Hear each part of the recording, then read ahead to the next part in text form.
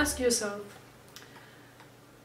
if the High Court webpage is inaccessible for 4 hours on a Wednesday afternoon, does this create a disturbance to the fabric of society so large that it merits a change in the regulatory framework of Sweden?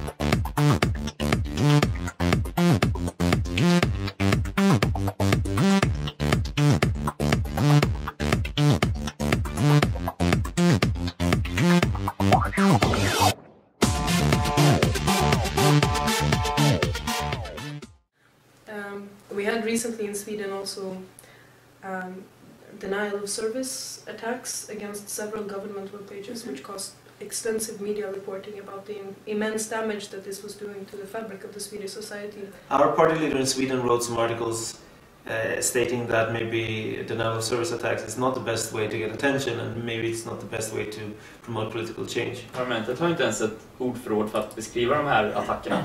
Ja, de har nog inte ordförråd för att beskriva någon form av cybersäkerhet alls. Överhuvudtaget. On the one hand, we have cyber crisis, cyber threats, cyber attacks, cyber defense, cyber security, and cyber something else. Cyberhygien glömde jag i Strasbourg, men det är också i resolutionen. Bra. Jag menar ju att det är ganska bra ändå att ungdomar i Sverige tar saker i sina egna händer och väljer att uttrycka sina politiska åsikter även om det är mot Domstolsverket liksom. Det måste ju på något sätt vara en funktion också hos de offentliga myndigheterna att ta emot människors feedback. Mm. Ja, och det är liksom inte värre än att stå utanför en dörr och försöka hindra folk komma in. Det är inte så jättefarligt faktiskt. Ja, nej, vi får inte prisa Anonymous för mycket för då kanske de får uppblåsta egon. It's been sort of a mask you can put on whenever you want to fight online censorship. Och det vi gjorde i Uppsala när vi var ute och protesterade Tanka fetast också. När vi dedossade rulltrapporna på centralstationen. I Uppsala? Ja, det var hur kul som helst. When I looked at synonyms for attack combined with net or cyber used in Swedish media, I found something like 5 or 6 different synonyms only for kind of the attack, the noun attack. This is not really a useful way of addressing that problem at all. If you look at the pirate movement or the digital freedom movement and compare it with, say, the green movement, then I would say you can compare the Piratparty with the Greens and you can compare Anonymous with Greenpeace. They will be more prone to actions without the scope of the law to get attention and to push for their agenda. So when you ask a security expert to speak about new technologies, like cloud computing or social media or smartphones, usually they can fill an hour about the risks involved.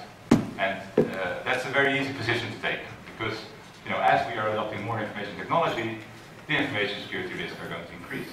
So normally in the European Parliament, of course, I would be against mixing intellectual property rights issues in general with the cybersecurity issues. But putting over responsibility for cybersecurity on the private sector, which is what I think politicians are very much trying to do right now, like avoiding their own responsibility in setting up a political direction for society, but we elect politicians and we have political institutions and public institutions to take the public interest into account, and they refuse to do it.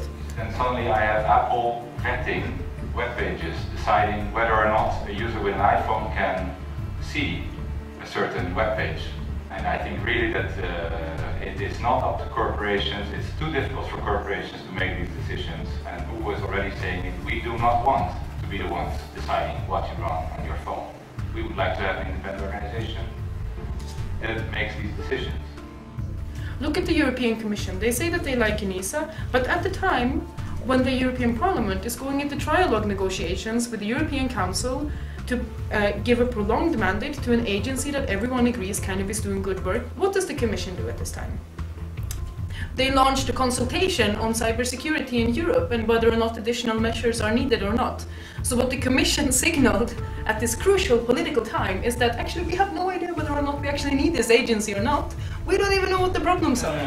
ENISA was established in 2004. The threat wasn't that big yet. And in 2010, for the first time, it became clear that there could be true cyber efforts, attacks on our critical infrastructure. It's still not clear how serious these threats are, but at least we know that they are there. And don't you think it's unavoidable that this kind of topic rise fears and fantasies, because they are broadly unknown and probably unfamous, so to say, among MPs? Yeah, well, I mean, they're extensively studied for a large number of years. It's just a question of whether or not the MPs care about that or not.